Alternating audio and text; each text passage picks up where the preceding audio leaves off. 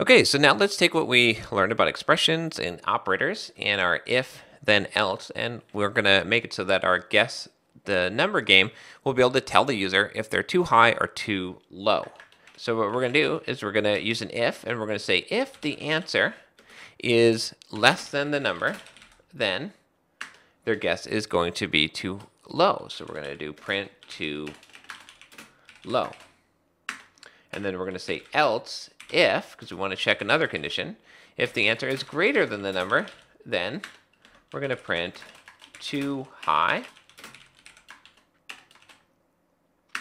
And then we're going to say else, if it's not less than and it's not greater, then it must actually be the number. So we're going to say you got it. And then we're going to do an end to go ahead and end this if. So now what's going to happen is after we read this number, we're going to do our comparison, and then we'll print out the correct statement. We're going to do an evaluation here. We're using the relational operator, the less than, and we're using the greater than here. So we're going to say if the answer is less than number, then we're going to print what's in here, too low. If the answer is greater than number, we're going to print too high. Else, we know that they must have gotten the number. And then this end says that this if statement is the end of it. So let's go ahead and do that, and we're going to get rid of this print answer since we won't need the actual answer to be printed. We'll run this. So let's guess 50. So 50 is too high because the number was 36. And let's try again.